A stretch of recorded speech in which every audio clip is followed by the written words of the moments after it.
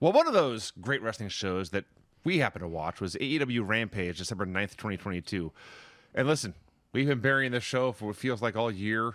100%. A lot of waste of time, a lot of why are they bothering with this? You were talking about not wasting time.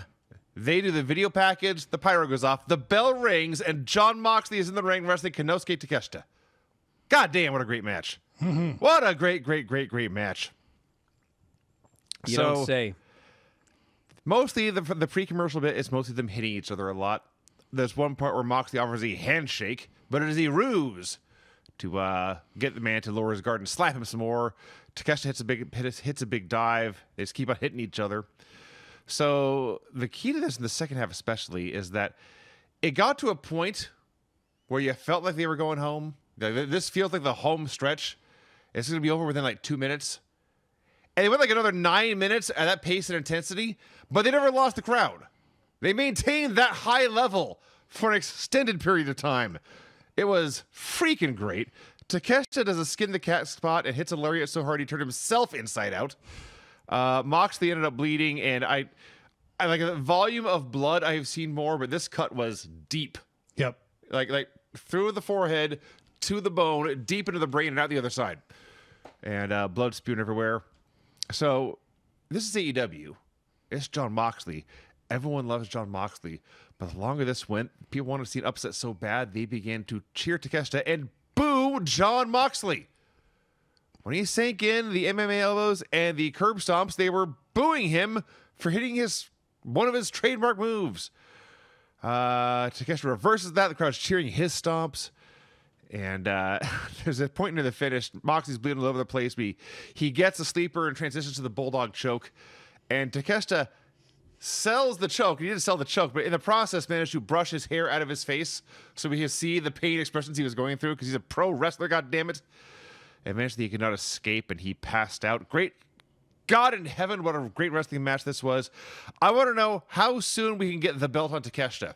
And when we say the belt, I mean any belt. Put a championship on this man right now.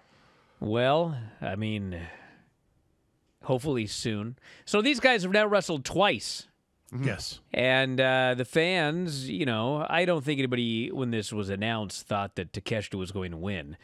But Moxley gave this guy so much that by the end, they wanted him to win bad. And thus they turned on Jon Moxley every time he got any sort of offense because they didn't want him to win. Bless you, sir. Bless Excellent. you. Yeah. Excellent timing on the mute button. Thank you. But yeah, they wanted him to win bad, and he didn't. But you know what? Man, I don't know if they have a plan, but they need to wrestle again 100%. in about 6 months.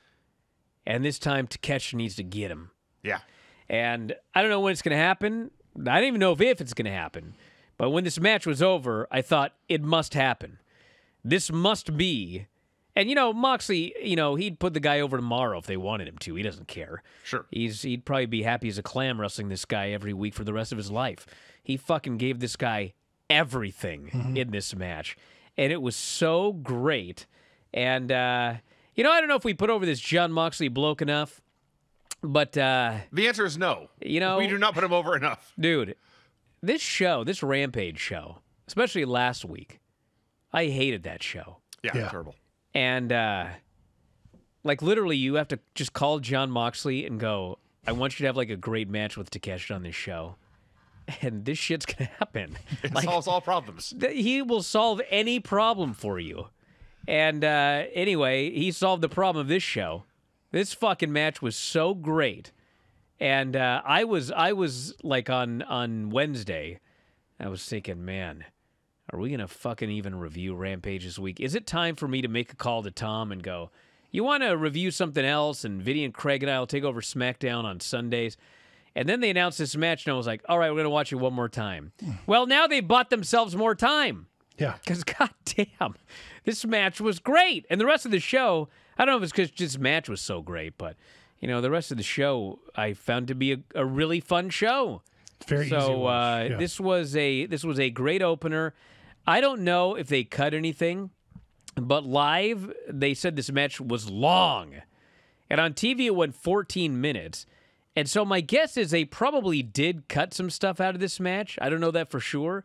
But if they did, man, I want to see the whole match. That's what I want to see. Front to back, the whole match.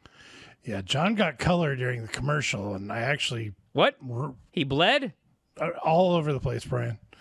Anyway, I went back to see how he did it.